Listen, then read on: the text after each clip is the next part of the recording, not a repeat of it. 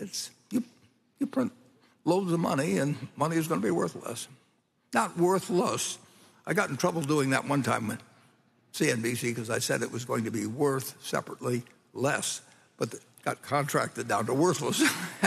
So it took me a few years to learn to separate those words somehow. Anyway, that's everything I know about economics and more, and Charlie can probably improve on it.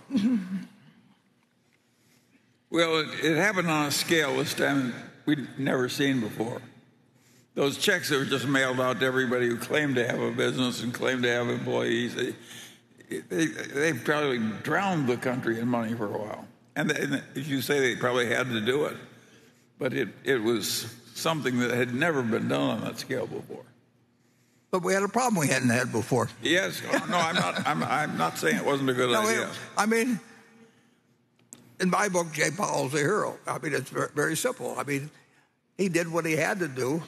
You know, when if he had done nothing, it would be he would be, it'd be very easy to engage in what you would call thumb sucking then.